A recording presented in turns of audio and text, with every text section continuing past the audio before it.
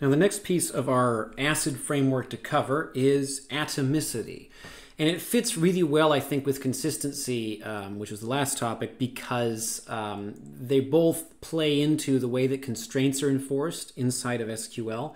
And the next topic after this one, which is isolation, is quite a bit different. And it uses a bunch of features that we don't generally need very much. That we tend to cover isolation more from a theoretical perspective in this course, because it's hard to cook up examples where you can actually demonstrate the problems in practice.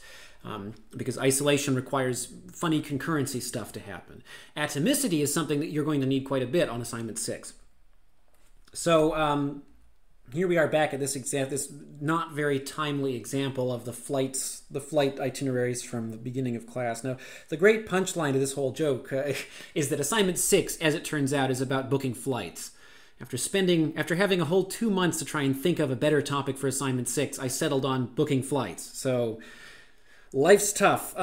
We have this earlier example where we had this issue where we have all these flights and some have seats available, and we've got travelers, and a traveler wants to take a complete trip. So the idea here is that we've got traveler A who wants to go from Victoria to Fredericton, and they do that with 3 flights. And obviously that means they have to book a seat on 3 different flights. The issue is that the traveler either goes to Fredericton or they don't. They don't have an option of getting stuck in Montreal. So obviously, if there isn't a ticket available on one of the flights, they don't want to book any of them. So if it turns out this flight is full, then traveler A might just have to be told, sorry, bad luck. Maybe try again next time.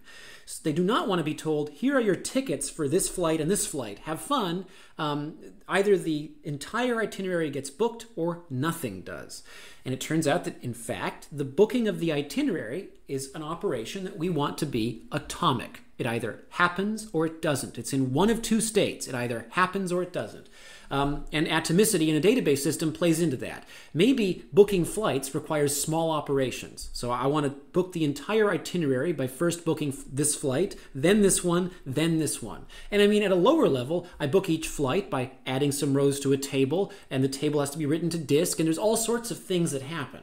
But at the end of the day, I want to observe the entire box as either done or not done. So I want it to be one operation, not necessarily a sequence of smaller ones.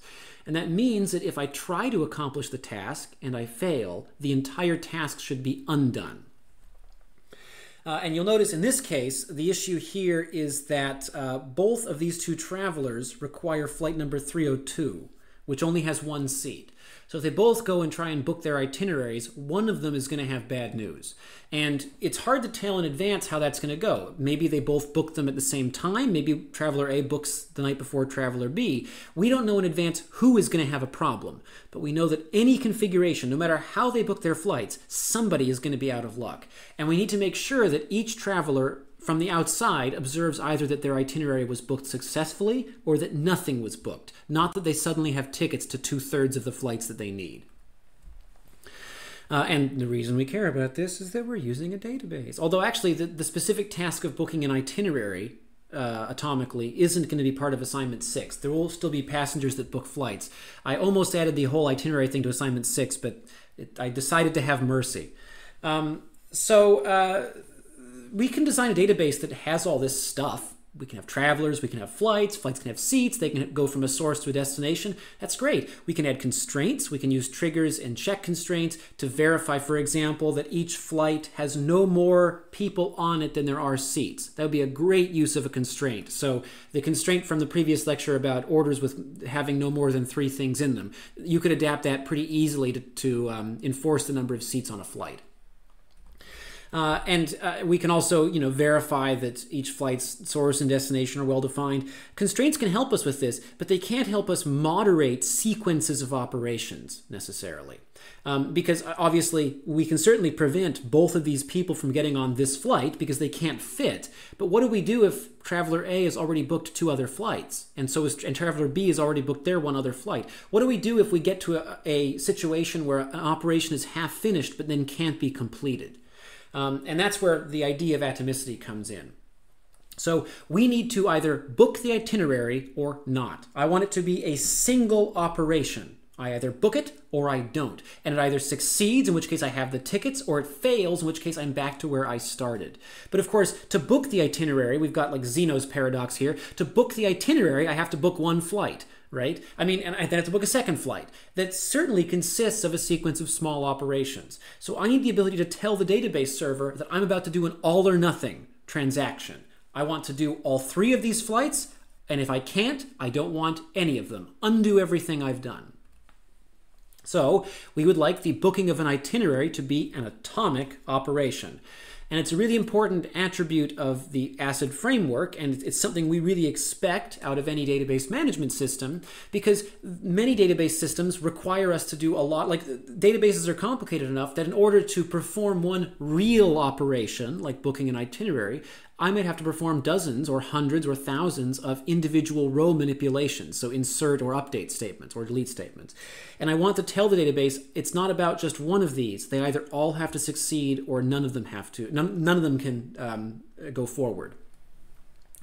Now, obviously, we need to resolve the second issue that we discussed in the initial, when this example came up at the beginning of the semester. I also talked about the problem that would occur if both, like the weird issue that can occur if both travelers try and book simultaneously, which is what happens if they interfere with each other's work due to concurrency problems. That's an isolation issue. We'll talk about that in the next lecture, and that'll be post exam 4 material.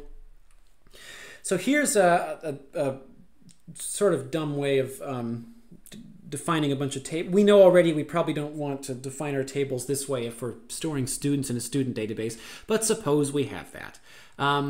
I have a table of all of the students. I have a table of just the students that go to UVic, and then I have a table of just those UVic students that are in CSC 370. And the tables are linked together by I shouldn't say cascading, by a hierarchy of foreign key constraints. So I've got my all students table, I've got my UVic students table, UVic, okay. UVic, usually I can get away with this because the U's and V's don't appear next to each other. And I've got all of my 370 students. And the 370 students refer to the UVic students, and there's a restrict criteria. And the UVic students refer to all students, and there's a cascade criteria. Now, I alluded to this situation in the previous lecture. I mentioned it's hard to contrive an example, even on the Fruit database, where I can use this, where we've got multiple layers of foreign keys. Well, here's one. I've got 3 tables, very contrived, and there's foreign keys defined between all 3. So there's an issue here, which is, well, I'll keep my diagram up. But basically what this cascade policy is saying is, if I delete a student from up here, also delete them from UVic. Okay, so I delete the student from this table, they're gone. I delete them from the UVic table, they're gone. And then I say, okay, wait, but UVic is the subject of a foreign key. So now I have to try and see how the foreign key acts on the 370 table.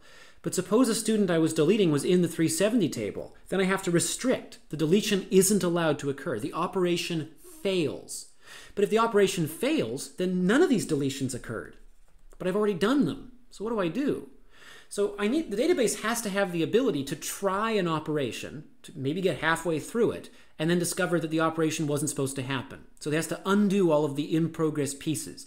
And the effect of that is if I do a deletion that gets hit by this restrict, the whole deletion fails and nothing happens.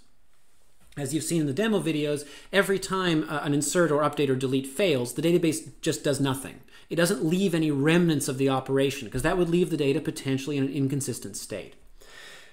So it says, yeah, so it's just going to walk us through that example. And so the key here is that if a deletion happens and cascades over dozens of layers of foreign keys, if at any point an error occurs, the whole operation is scuttled. Everything is undone, and it is as if I never performed it at all. That's a really big deal, and that is part of atomicity. The idea that operations either succeed, which means fully succeed, although I consider that to be redundant. It either is a success or it didn't happen at all. Now, what's annoying about this is it's one thing to sort of, do your research. So here, on this flight example, obviously, if Traveler A already booked their flights, now Flight 302 has 0 seats available, Flight 8060 has 5 seats, Flight 8506 has 9 seats. Okay, traveler B, before trying to, book their tickets, would go and check, is Flight 302 available? Nope. Okay, so I can't book my itinerary. They wouldn't try and do the modification. They would just go check. They do their research first. We would like to think that in this other example, where I have the cascading foreign keys, that the database doesn't get halfway through it and then quit. Shouldn't the database read ahead a bit and figure out if the operation is feasible? Well, obviously, yes. If it can, it'll probably work out in advance. Will I be able to succeed? The issue is that there are some constraints which you don't know until you try violating them whether a violation occurs. It's not necessarily possible for all constraints to know in advance if the constraint will hold or not once you've deleted a row. So think about if you had to delete a row from order contents that affected the maximum order or minimum order size or something. You may not know until the trigger function runs, and the trigger function wouldn't run until after you do the deletion. And so we're stuck in a bit of a chicken and egg loop here. And we'll see that the theme of this lecture is solving chicken and egg problems. So the way we solve this one is we say, look, we may not be able to know in advance if the operation will succeed. The only way to know is to try it. But the problem is, if it fails midway, we have to back everything up. We have to undo everything that we've done. So the way the database might do this internally is it saves the state of all the data, tries making the modifications and acting on them. If all of them succeed, then it makes them permanent. If any of them fail, it just discards its working data and goes back to its saved copy. Now, of course, there are more efficient ways of doing that. We don't want to make backups of gigabytes of data every time we do an insert. But the database needs to have the ability to roll back changes if it discovers that the changes aren't feasible midway through them. And so the general rule about statements in SQL, the delete statement included. So the delete in this example cascaded through many layers of foreign keys. One delete operation could have deleted rows in 10 different tables. But the idea is either it does that successfully, all deletions take effect, or none of them do. So the statement either succeeds or fails. And so we would view the delete statement as an atomic statement. It either works or it doesn't. And in general, that's the case with all SQL statements. An update, an insert, a delete, either it works or it doesn't. And if it doesn't, no modification occurs at all. There is no evidence of the partially complete delete statement in the database if the delete statement fails. If the delete statement succeeds, all of the results are then permanent into the database forever. If we were allowed to do this, so if we were allowed to delete rows from all students, then delete rows from UVic students, and then say, whoops, can't do it, and then just give up and have some of the rows be deleted and some of them not, so abandon the operation halfway through, then we would end up with our constraints violated. That is to say, there would be students down here, like V009999999, that weren't up here and weren't up here, which of course shouldn't be allowed. The foreign key constraint prevents that. And so then the database would be inconsistent. And of course, then we would just give up on the database. So we can't do that. We need atomicity because if the operation doesn't succeed, the operation can't be allowed to partially succeed. Either it fully works or it fully doesn't. So here's a very basic sort of mock-up of a flight and passenger database. Now I'm going to, maybe in a different semester I'd chalk this up to laziness that the mock-up's so simple, but this semester I'm going to claim it's because assignment 6 is to do the same task and I don't want to give away the answer. So I've got my flights. There they are. I've got a basic check constraint that the maximum capacity of a flight is at least 0. I guess a flight can have a capacity of 0. It's a cargo flight or something. Then I've got the list of passengers in each flight, and each one contains a passenger name. Now, obviously, we want a separate table for passenger names in an actual database, but to save space on the slide, we'll just have a passenger name and our flight ID. Now, you've got a foreign key, and there's our primary key. It's just the combination of flight ID and passenger name. Actually, yeah, okay. So I looked this up. This is maybe dated now. I don't think anything's changed. I think I looked this up a couple years ago. Just like I said a minute ago, you don't want to use a passenger's name as the key. Give me a break. Use a passport ID or something, because there could be 2 people named Bill Bird. It turns out that airlines actually do this, though. When you get to the gate, all they care about seriously, many airlines, all they care about is, hi, my name is Bill Bird. I'm on this flight. It doesn't matter if a different Bill Bird booked the ticket. They don't check. They just verify that your name, as long as the name on my driver's license or my passport is Bill Bird, then they let me on the flight. Now, fortunately for them, the name on my passport is not Bill Bird. So I guess I wouldn't be able to do that. But it's William Byrd. But if William Byrd shows up to the gate and says, "Hi, I'm William Byrd. I'm on this flight," it doesn't matter if they're the same William Byrd that booked their ticket. That's sad. That's not really a 370 problem, though. There's only so much databases can fix in the world.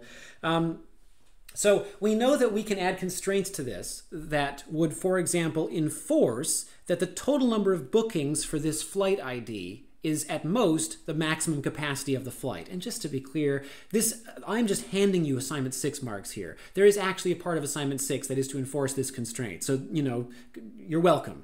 We can add a constraint that ensures that the maximum number of passengers is observed on each flight. So we can't have 300 people on a 100-seat flight. Also worth considering, just like this thing, most airlines don't have that constraint. They'll book 150 people onto a 100-seat plane and then sort it out at the gate somehow. So databases can help us with that problem at least. So if we had a constraint like that, any insertion that we did that would try and put too many people on the same flight would fail. Well, that's nice. And here's me booking myself a bunch of flights. Who cares? I'm traveling around the world. It's going to be really... I don't know if we're still in that phase where there's nobody on planes. On the news, I'm seeing that planes are now full and airlines are ending social distancing. I don't know if this is a good trip to take at this point. But suppose I'm taking a trip, apparently from Victoria to Novosibirsk, which will be quite a bit of jet lag there. So I decide to book myself 4 flights. Okay, great. So in this context, I have a constraint that makes sure that each time somebody adds a booking, the booking either succeeds, they get on the plane, or it fails because the plane is full. So I say, great, I'm going to book myself 4 flights. I'm going to book them in the order that I'm traveling, Victoria to Vancouver, and then the 3 other ones. And so the problem is, what happens if I book this one, good, book this one, and then this one is full? Okay, I already have 3 other bookings. So what do I do? Well, I don't know. The database could just tell me, sorry, Bill, you're not traveling today. And then I, the user, could then have to go write a bunch of delete statements. That's ugly. Because not only is there the possibility that could cause other problems, maybe deleting something from a table can cause other constraints to be violated, but also I, the user, wanted to do 4 operations at once. I wanted to do all of these insertions, not just one at a time. I have to send them one at a time, but I want to do all of them. And if I can't do all of them, I want to do none of them. So what do we do if we get all the way through the operation and then fail on the last step? Would it help at all if I were to check before I start, if I were to do my research and just check that every flight has available capacity? Well, certainly that would rule out some obvious problems, but the issue is, okay, wait, we'll save the wall of text. The issue is that maybe while I'm booking this, somebody else gets on this plane. And then while I'm booking this, somebody else gets on this plane. And then while I'm booking this, 10 more people get on. By the time I get down here, even though I checked in advance that all 4 had space, somebody had booked all of the seats on flight number 230. So even if I check in advance, I have to assume that stuff can happen. Even if I've checked and then 10 milliseconds later I send all 4 insert statements. 10 milliseconds is a long time. So if the booking process fails, I have to undo all the modifications I did. So in this case, they're just insertions, so I just have to go back and delete those rows. And maybe that's not too difficult for me, the user, to do. But think about it. There are lots of other things I could have done that need to be undone. I could have deleted rows. I could have updated rows. It's not as easy. I can't necessarily reverse update operations as easily as I can reverse insertions. And so there's also the case of, suppose that I currently have an itinerary from Victoria to Novosibirsk that's these 4 flights, and I actually have booked all 4 flights. And I find that there's a better itinerary that's a direct flight. Maybe I didn't know this. Maybe there are direct flights from Victoria to Novosibirsk. And I want to change my itinerary. I want to get out of all of these and onto that one flight. Well, I don't want to ever be on all 4 of these and the other one. I want to just swap between the 2 of them. And if any part of the new one is unavailable, then I want to keep the old one after all. So think about that. I don't want to just unbook all 4 of these and then try and book the new one, because what if the new one is unavailable by the time I try to book it? I don't want to book the new one and then unbook. So basically, I want to be able to have the binary option, yes or no. Do I get the new one or not? And if I don't get the new one, I keep the old one.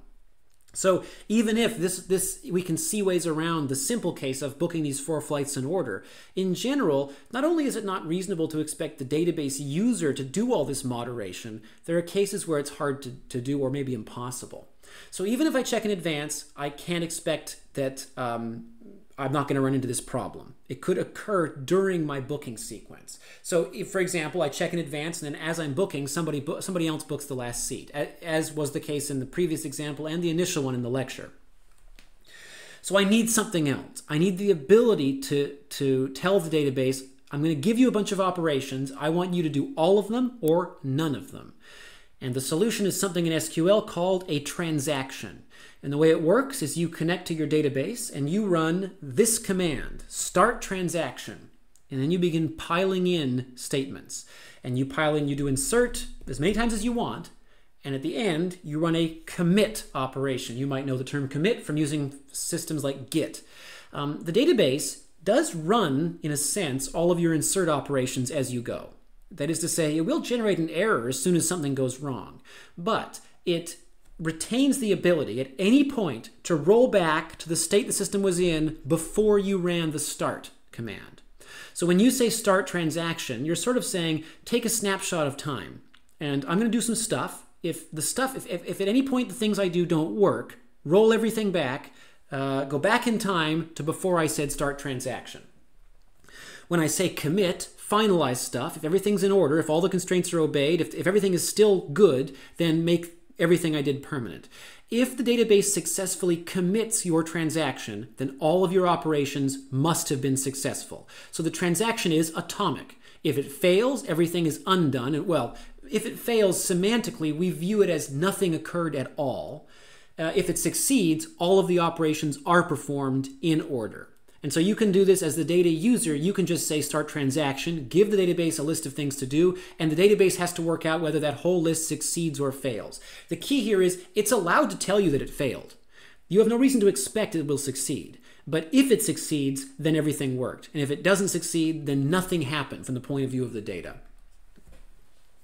So to start a transaction, you can say start transaction, and then you can also say begin transaction, because it's good to have synonyms, or just begin if for some reason the word transaction, pretty much the point of the lecture, if that's too much for you, you can just say begin. Okay, so I'm going to keep writing start transaction because that's standard SQL. And I love Postgres, but I can't really get along with it. Sometimes Postgres and I have some arguments. This is one of them. Why can't we just say start transaction?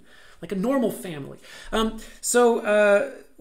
say start transaction, and then one thing Postgres and I can agree on is that once I'm done with my commands, insert, update, delete, whatever, I say commit. And after the commit statement, if the database succeeds, everything was done. If any failure occurred, nothing was done. And that can happen at the commit statement. So if at this statement, there are some, we'll see it in a minute, there are some things that get done at the commit statement. But as it goes along, I insert this, I insert this. Suppose this flight is full. So I try inserting this, and the database says, nope, flight's full. That produces an error, and the error results in the whole transaction being abandoned, and there being no evidence that the transaction ever occurred. By the same token, if I start a transaction and never finish it, so if I start a transaction and I never use the commit command, and then my connection expires or something, the transaction is abandoned. So only when I type commit is the transaction actually made permanent, and is it actually considered to have occurred from the point of view of the database. Now we'll talk later about what happens if two different users start transactions at the same time. How do two transactions run at the same time? That's a question for the isolation lecture, not for atomicity. For our purposes, the transaction, the entire transaction, all the commands together in order, is one atomic operation. Now it turns out, if for some reason in the middle of a transaction you decide to end it, so not that an error occurred, but you want to manually abort the transaction, you can also say rollback, which tells the database, abort the whole transaction, go back in time to before you started it, and then pretend none of this ever happened. So here's why we like this. This gives us a nice happy medium between all the issues that we've been having. So first, we have the obvious problem. I could be running thousands of operations, and on operation number 9 million or whatever, an error occurs. And it turns out that completely breaks everything, and I need to roll back everything. A transaction gives me an option for that. By putting everything in a transaction, either I succeed completely or everything fails. Even if I want to pre-check that things are going to work, and even if only one person is ever using the database at a time, so there's no issue of somebody else getting that seat on the flight before I do, even then, there are some constraints where I don't know in advance that a constraint will be violated until I get there. For a lot of reasons. I may not even know what constraints exist, but I might not know how constraints behave. And so it's hard for me to predict whether all the constraints will hold all the way through. And so how do I know that all my modifications are going to work? So a transaction allows me to try them, and then if they fail halfway through, to abandon them and have it go back. Now, it turns out actually, if we go even further and we talk about it from a theoretical point of view, constraint functions or trigger functions are any code. I can write any code I want in a trigger. And it turns out that as a result, the question of will this trigger function give me back an exception or not is the same as asking a question like, will this program ever end? Or will this program enter an infinite loop? Or will the result of this function be the value false? And that is, as it turns out, the halting problem. And that means that I'm actually not able to know in advance whether a particular constraint will hold or not, because the only way of knowing if it will hold is to run the constraint trigger, which of course requires me to do the insertion. And that means I have to do all the insertions before it. So because of this huge problem, the Turing completeness of the trigger functions, the only way I can really generally expect to know if a constraint will hold is to try it. And that means I just have to try running my insertions or updates and see what happens. And if an error occurs, roll everything back. And so even if I do know the constraints and they're not Turing complete, it may not be possible for the client, so somebody who isn't actually the database itself, to easily check the constraints. Like even if I design the database and I'm sitting on dbeaver, how do I check complicated constraints by hand? That's tedious and error prone, but it may not even really be possible or feasible for me to do that. And so there are a lot of reasons why having this sort of, try your best, try the transaction, get partway through, fail if you need to, roll everything back. There are reasons that can be a bit inefficient, but it does provide us a way out. And we can see, and there is a way of theoretically justifying that we need it, because there is no pre-checking we could ever do that would get us around Turing completeness. Okay, so we've been all semester running statements that aren't inside of transactions. And it's interesting to note a sort of semantic point, which is that the SQL standard actually says, whenever you're doing anything, you're in a transaction. So if you don't write start transaction and commit, and you do an insert statement, the insert statement is put inside of a single statement transaction, a sort of a micro transaction, if you will. And that's actually why earlier when I said if you try this cascading delete that goes horribly wrong, it's way back. This cascading delete that goes horribly wrong here, if it fails midway through, the delete never happened. Everything is rolled back. The reason isn't because the delete command is magic, it's because SQL defines that every delete operation occurs in a transaction of its own, unless you put it in a transaction of some other kind. So that makes all SQL statements atomic by default, just because transactions are atomic. If you begin a transaction, then you have to put the database in a synchronized state. So what does that mean? A synchronized state means, for example, writing all the data that needs to be written to disk out to disk. And insert statements can generally be put into memory, but if you begin a transaction, you have to save the database in its current state to disk. It turns out that has a funny implication for this single statement transaction business. If I run, let's say, 20 million insert statements by themselves, not inside a transaction, each insert statement gets wrapped up in its own little microtransaction. And to begin a transaction, even a microtransaction, you have to write all the database to disk if it's not already on disk. So the parts of the database that are in memory have to be written to disk. So if I do 20,000 insert statements or 20 million of them by themselves, I have to write to disk 20 million times. I can't save anything in memory because it has to be written out to disk by the beginning of a transaction. If I put all 20 million insert statements in a transaction, the database is allowed to save them up and write them to disk at the end. It doesn't have to write them to disk every time they're run. So it actually turns out that beginning transactions around long sequences of operations can actually speed the database up. As a point of reference, the VWSN database, the 1 year of weather data, which is gigabytes in size, I don't think if I ran all of those insert statements in one big transaction. If I hadn't done that, if I tried running them as individual statements, which means writing to disk after every single weather observation is added to the observations table, I would still be waiting for the data to upload after months. That's how significant the performance difference is. So using transactions explicitly can actually speed things up. Transactions also help us, through another feature, remedy that chicken and egg problem. So formally we could call it a bootstrapping issue.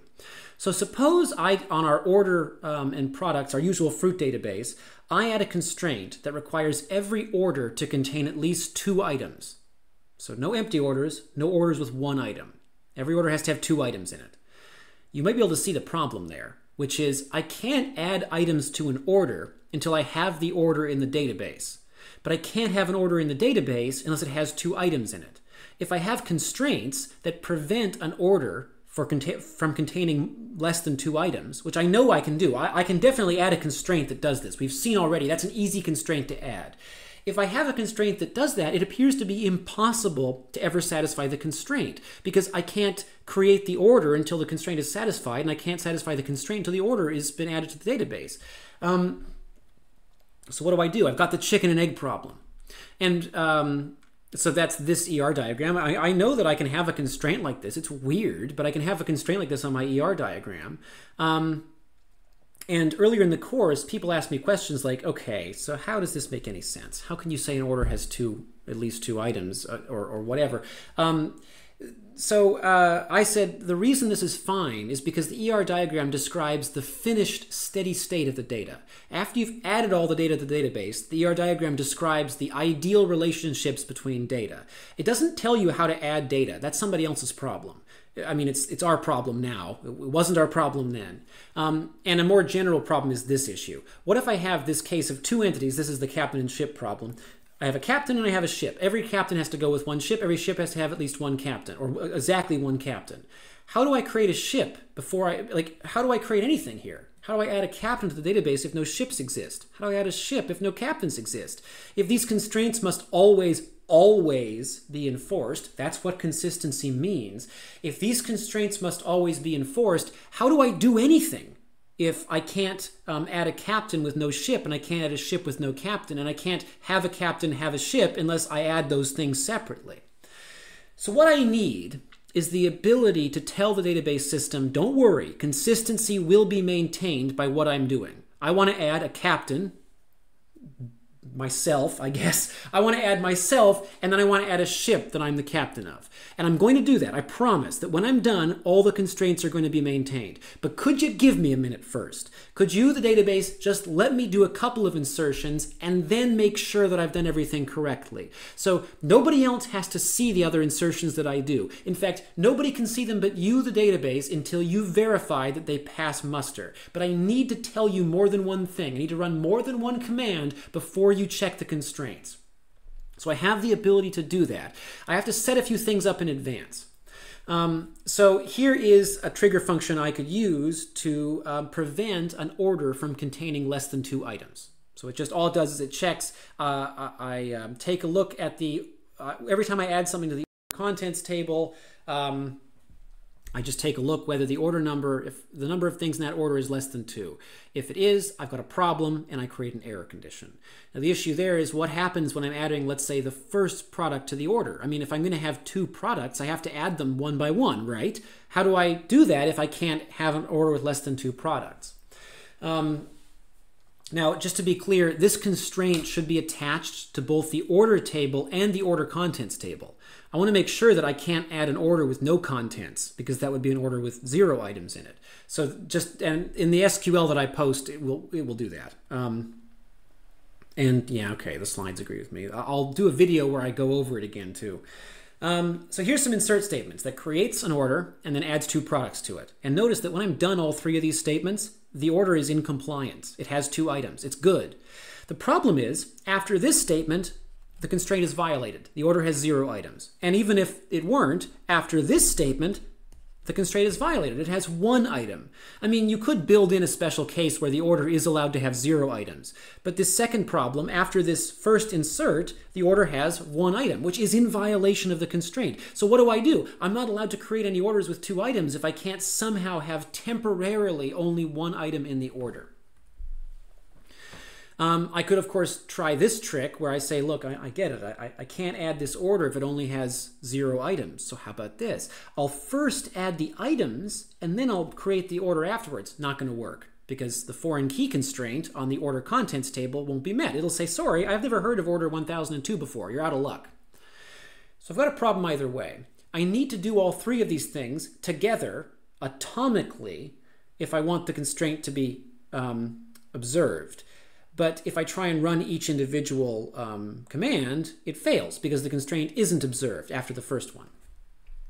So I have a remedy. And I mean, we can see I sort of need one. I need the ability to have constraints like this. But I also need the ability to temporarily delay their enforcement. And so I'm allowed in SQL to mark a specific constraint as deferrable. And that, now to be clear, the constraint has to be explicitly marked as deferrable for it to be deferred. So you, when you create constraints, get to decide if you want to allow users to defer those constraints. If a constraint is deferrable, a user that starts a transaction is allowed to say, please defer this constraint, don't enforce it until the commit statement. So the constraint is still always enforced. I can't emphasize that enough. I have emphasized it a decent amount by putting it in bold, but I wish I could, well, I have other options. Maybe I can't emphasize it enough. Bold is fine. The constraints are always enforced. Nobody can see that data in the database until your commit statement, and that is when the constraint is enforced. So I'm not losing consistency. I'm just saying, could you wait a minute until I'm done talking before you tell me that what I'm saying is wrong? That's all I'm telling the database to do. So if the constraint is listed as deferrable, I am allowed inside of one transaction to ask that the constraint not be evaluated until the end of the whole transaction. So what I would do here is I would add the deferrable keyword to the constraints in question. So I could make the foreign key constraint deferrable. I don't have to defer a constraint if I don't want to, but I'm only allowed to defer it if it's deferrable. I could also stick the word deferrable in my create constraint trigger command. Now, what you might notice is in the previous lecture when I created these constraints, these after constraints that were triggers, I didn't even write constraint trigger. I just said create trigger. It turns out that if you want something to be deferrable, you need to say constraint trigger. It has to be an after trigger, and you have to have the word deferrable. Now, what's worth considering is that a before trigger can't be deferrable for sort of obvious reasons. If you enforce your constraint after the insertion, then it's fine, I guess, for me to say, okay, do the insertion, enforce the constraint in a minute. But if I enforce the constraint before the insertion, how can I say do the insertion and then enforce the constraint? I can't delay the constraint because it's a before constraint. It happens before the insertion. So the only constraints that can be deferrable are after constraints. So you have to use an after constraint if you want to make it deferrable. And that's one reason why I think it's good to get into the mindset of generally defaulting to after constraints. Okay, so once I've marked the constraints as deferrable, I still have to ask the database to defer them. And I do this after I say start transaction. I can then tell the database, I just use this incantation. I say set constraints all deferred. There's that wonderful 70s SQL for us again. Set constraints all deferred. It thinks it's English. It's just not quite there. So I tell the database, please set all constraints to be deferred. If I do that, I'm allowed to, inside my transaction, perform operations that violate constraints. And to be clear, I could do all sorts of nasty stuff. I could add duplicate rows, I could do all sorts of things. The constraints themselves aren't enforced until I hit the commit. But when I hit the commit, all of the constraints are enforced. So anything I do in here, I only get away with it if it actually abides by the constraints in aggregate. Once I'm done every operation, all the constraints hold. So here I add my order, I add 3 items, and then at the end I say, okay, now I'm good, commit. Then the database goes in and it remembers all the constraints that needed to be enforced for all the inserts you did. So all the triggers that are queued up finally get run. But at this point, if I ask how many things are in order 1001, the answer is 3, which is good. So there are now 3 things in the order. The constraints are obeyed. And so if we arrange our constraints properly, if we design sensible constraints, we can always defer them, and we can, at the commit statement, evaluate them, at which point they will hold. So that does provide us a way around our chicken and egg problem. If every ship needs a captain, then I allow the captain and ship constraints to be deferrable. Then I create a transaction. I set the constraints to be deferred. I add the ship, I add the captain, I make the captain of that ship, and then I commit. At the time of the commit operation, there is a captain and there is a ship. And so the constraints are obeyed. I'm not losing consistency. I'm just getting a bit more breathing room before the consistency constraints are enforced.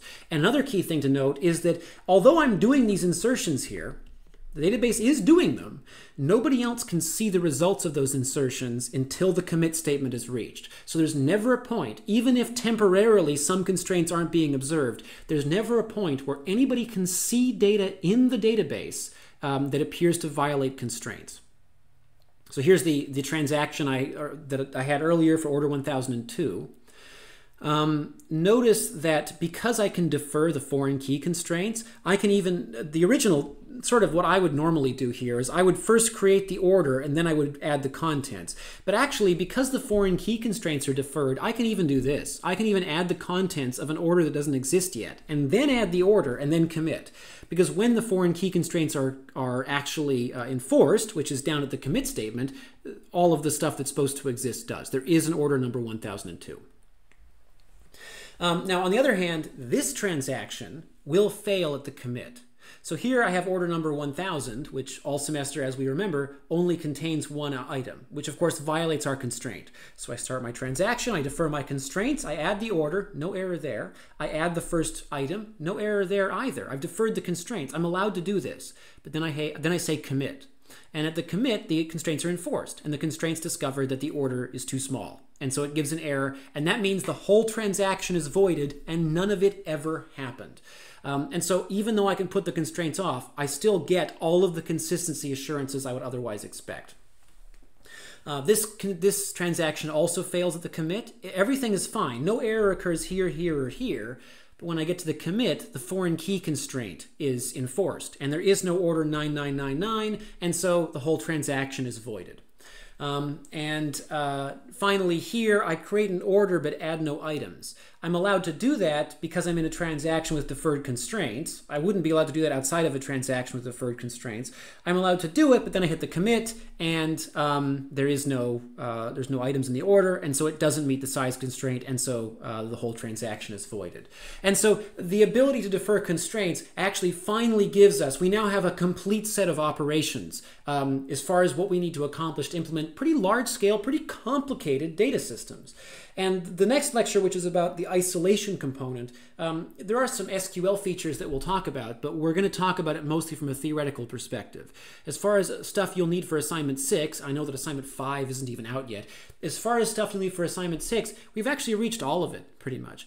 What you'll need is to create tables, to define a schema, to use insert, update, and delete statements, to run queries, to define constraints, to make sure that they are enforced, to start transactions, maybe with deferred constraints, maybe not, and then to commit transactions. And so we actually have that. We're now fully formed SQL programmers. So I'll post a video where I go over some of these transaction things in dbeaver.